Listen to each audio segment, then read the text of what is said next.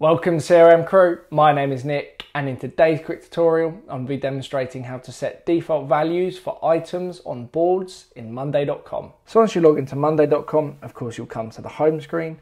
Now in order to set default values for items on boards, we need to head over to our boards area. So go to workspaces up the top left hand corner here, click workspaces and then go to the board that you'd like to set default values for. I'm going to use the CRM sales pipeline as our example today.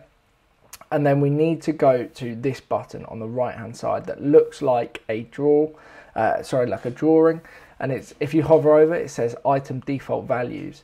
Now we need to press that button, and then here you can see we have every single column on the board, and we can go through each column and set the default value when a new item is added.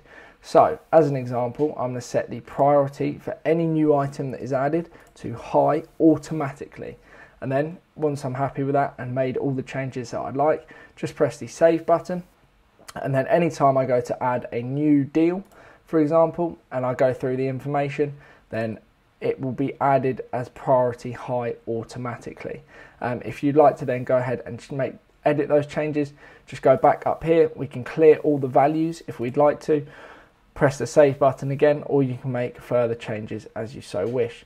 Press the save button, and that is how to set default values inside of a board in Monday.com. I hope this video has clearly explained how to set default values for items on boards in Monday.com. If you do have any further questions, please drop me an email. My details are in the description below.